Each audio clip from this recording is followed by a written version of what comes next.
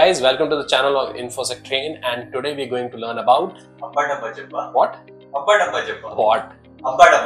Did you guys understand? No, I believe this is called as an encrypted text. So what is this encrypted text? See, encrypted text basically mean that, the text which you cannot able to understand. And how to achieve that? We achieve this with the help of cryptography.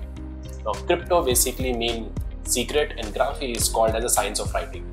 So that is why we call science of writing data in a secret text is called cryptography.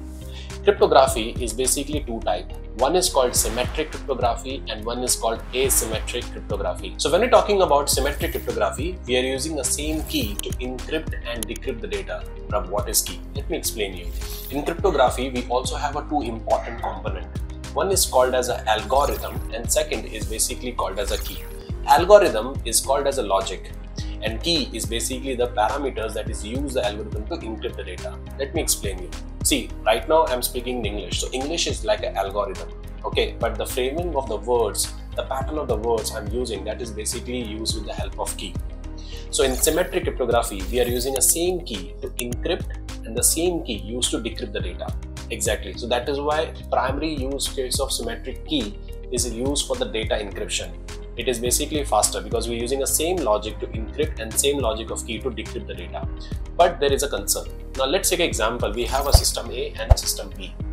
Now system A encrypt the data with this key and then he send the data over the network. Okay, and the B will receive the data, he use the same key. But challenge here is that over the network we are sending the key and along with the data on the same network. So any attacker can able to intercept that. Same like 10 years back when you apply for a credit card and debit card, right?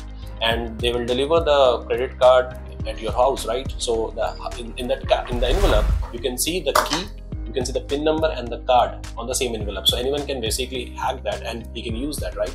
So that is the same concern we have.